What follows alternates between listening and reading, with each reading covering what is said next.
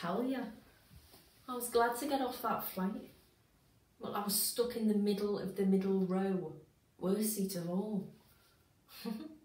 Oh, we'd only just took off and the one on my left starts sniffling. Well, that's annoying. Then she starts sneezing. Well, I move over, try and give her the cold shoulder, but there's air conditioning systems. I thought I'd be rattling around the place before you know it. And guess what? Next thing, one on my right starts sniffling too, and sneezing.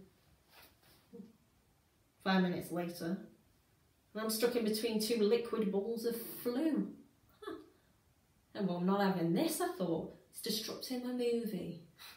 So I press the buzzer, and the stewardess assures me there's no extra seats, suggests I have a sleep. What? Were these two carrying on?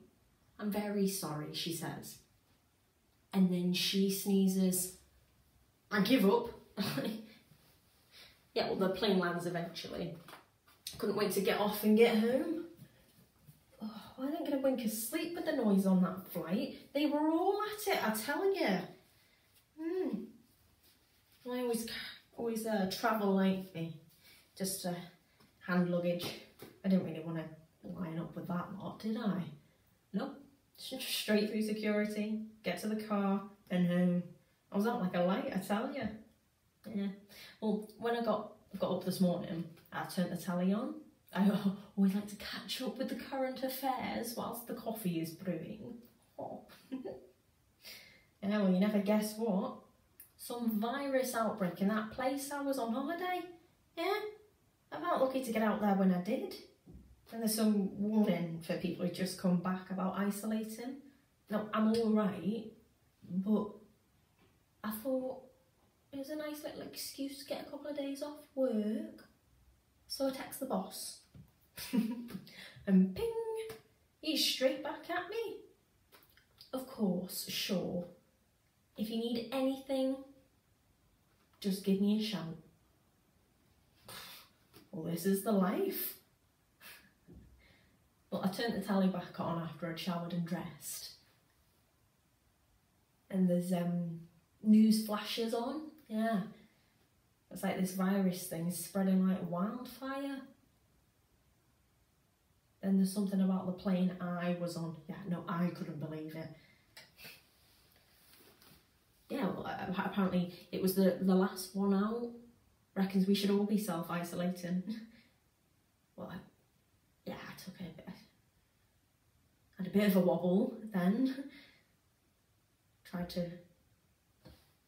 tried a couple of coughs. I tried to blow my nose. I even tried to look at my tongue in the mirror. No, but nothing.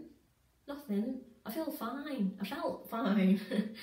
Yeah, a little tired, mind, but that's just normal jet lag. Then the phone rings. Some man from border control or something asks how I'm feeling. I said I'm fine, thank you very much. Told him I kept off work and he commended me for it.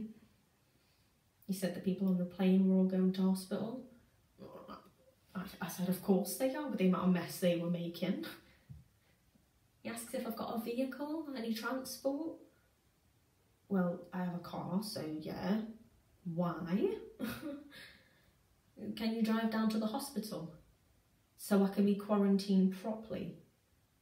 With that lot, I said, not a chance. And he says it wasn't a request, it was an instruction. Well, I told him where he could stick his instruction. He said, stay put, we're coming to get you. Talk about Big Brother. Yeah, well, I was right off. Drove into town, fancied a bit of a potter.